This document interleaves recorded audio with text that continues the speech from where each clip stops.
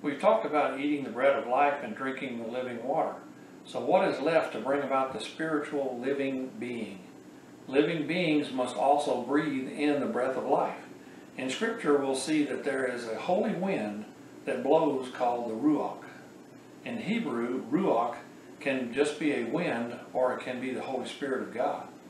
When God speaks, His breath goes out to create something new and to do work for Him. 2 Timothy 3:16.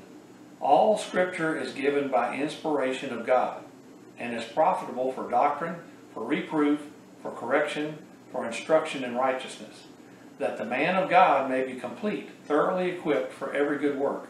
The inspiration of God means that He breathed it in and out. Okay? Now, this is the New Testament, so it's written in Greek, and the word there is theopneustos, and that means God breathed. Ezekiel 37:1. The hand of the Lord came upon me and brought me out in the spirit of the Lord, and set me down in the midst of the valley, and it was full of bones. Then He caused me to pass by them all around, and behold, there were very many in the open valley, and indeed they were very dry. And He said to me, Son of man, can these bones live? So I answered, O Lord, you know. Again He said to me, prophesy to these bones, and say to them, O dry bones, hear the word of the Lord. Thus says the Lord God to these bones, surely I will cause breath to enter into you, and you shall live. Now we all know that this is a set of verses about Israel's rebirth. After 70 AD, it was destroyed. So this was the 1948 coming together of their nation.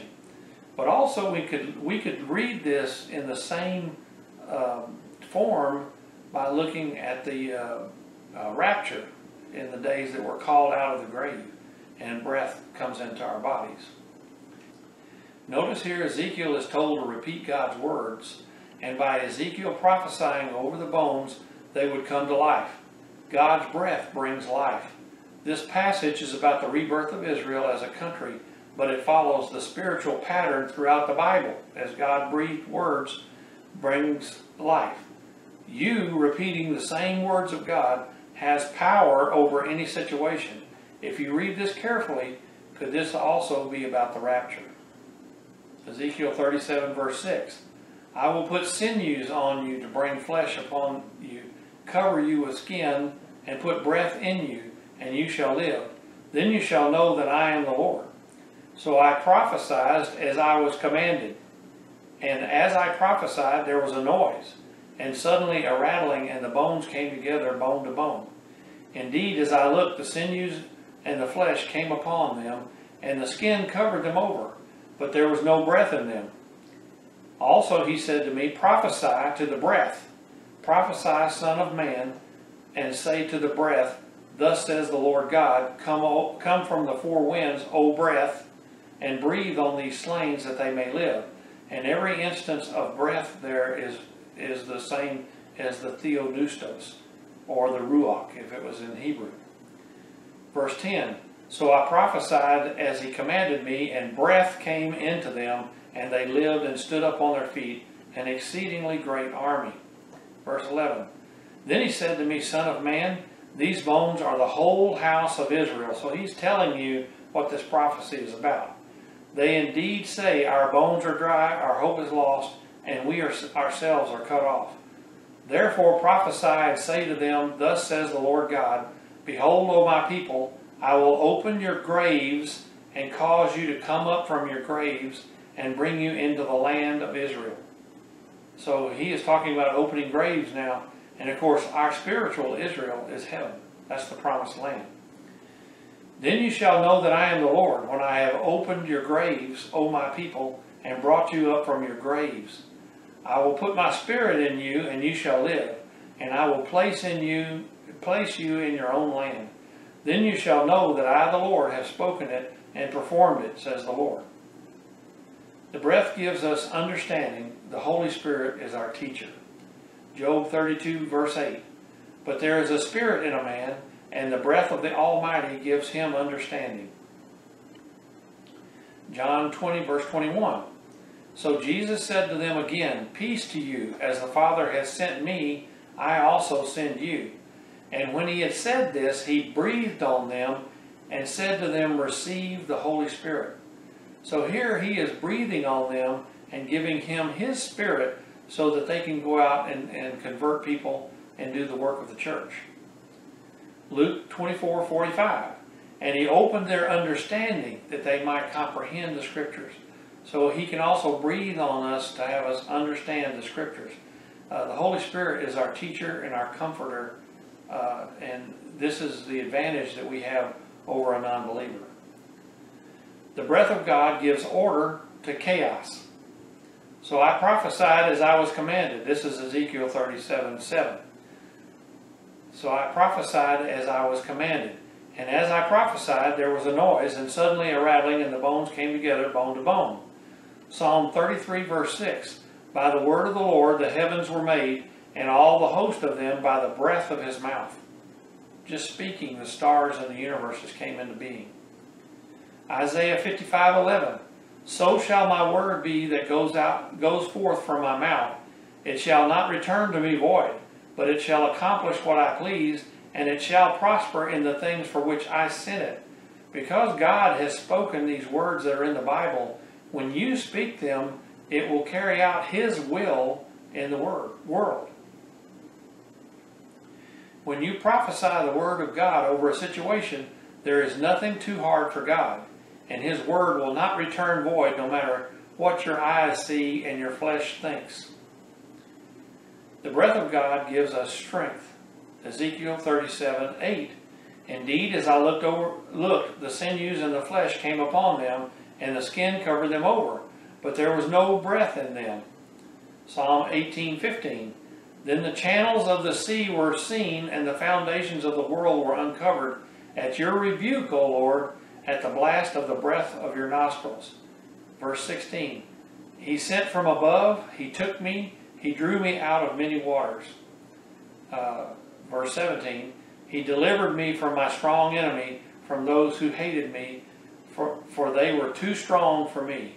We need this breath to do the work of God in our lives. Exodus 15:3. The Lord is a man of war. The Lord is his name. Everywhere you see Lord here is Jehovah or Yahweh.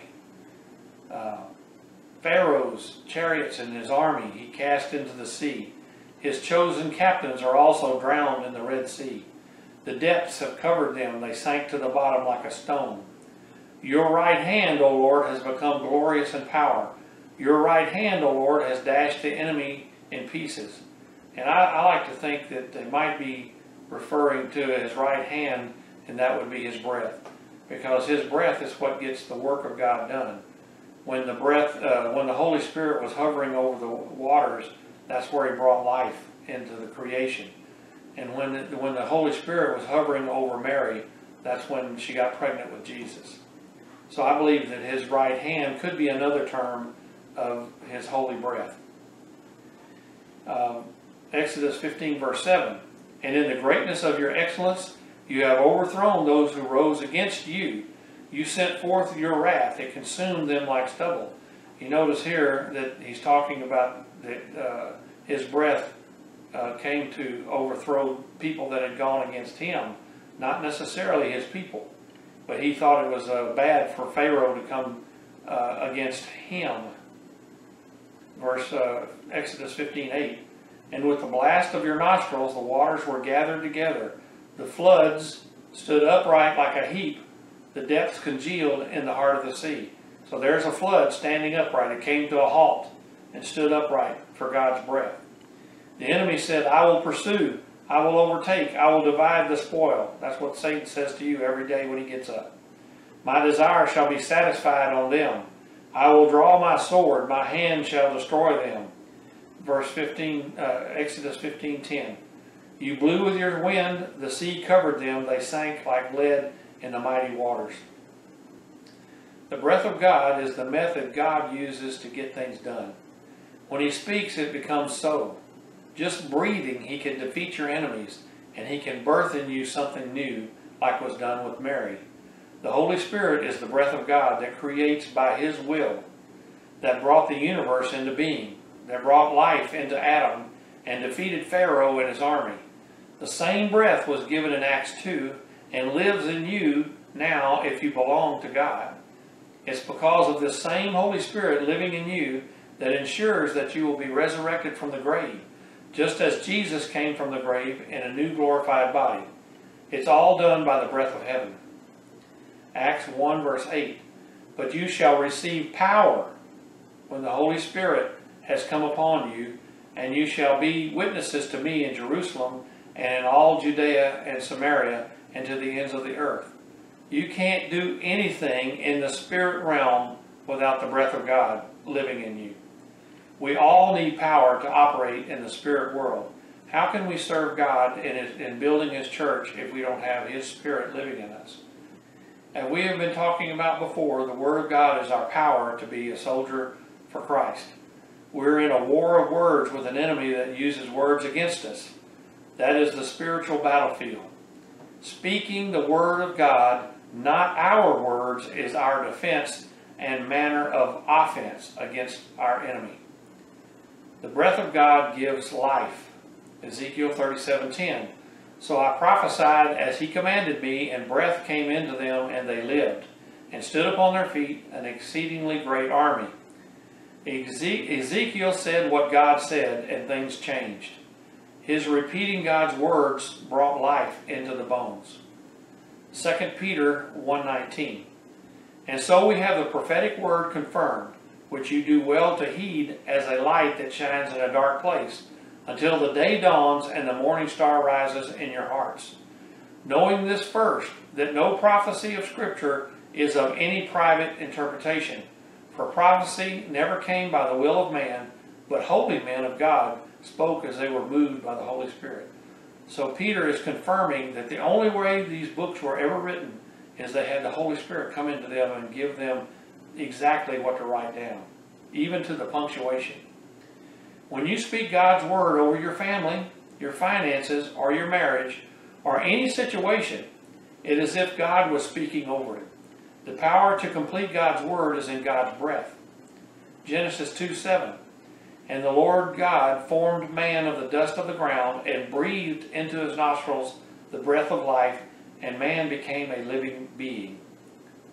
Job 33:4. The Spirit of God hath made me, and the breath of Almighty hath given me life. So it's all throughout the Bible that the breath of God gives life to something that's dead. 2 Timothy tells us that Scripture is God-breathed. Does that mean that Scriptures give me life? You can't have a spiritual life without breathing in the Scriptures. There is a difference between reading the Bible and eating it and drinking it and breathing it in. God's Word is for our spirit and our soul and not our flesh. By breathing in God's Word, we receive spiritual life just as Adam became a living soul as God breathed into him. When God speaks, what sounds does He make? Exodus 19:16.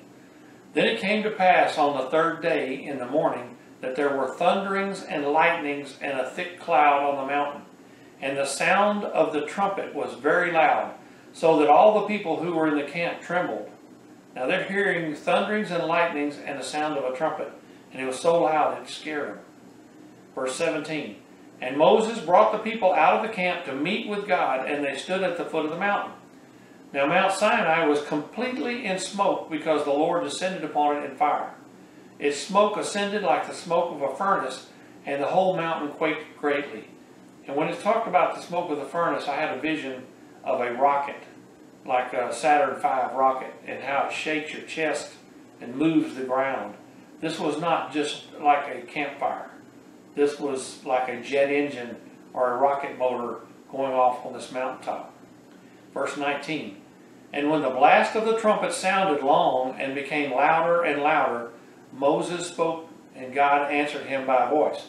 Now also this is tied into the Feast of Trumpets, because I believe that when we're raptured we're going to hear a trumpet. And it says when the blast of the trumpet sounded long and became louder and louder. The last trump that the Bible talks about is on the Feast of Trumpets, and that's when this will happen.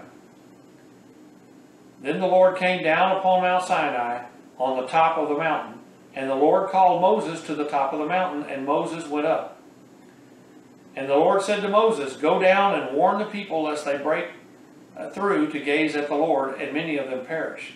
Also let the priests who come near the Lord consecrate themselves, lest the Lord break out against them. Verse 23.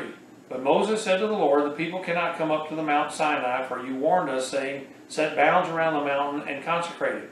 Then the Lord said to him, Away, get down, and then come up, you and Aaron with you. But do not let the priest and the people break through to the camp to the Lord, lest he break out against them. So Moses went down to the people and spoke to them. The people that were meant to hear God heard his voice, but the others heard thunder, wind, or trumpets. That's very important.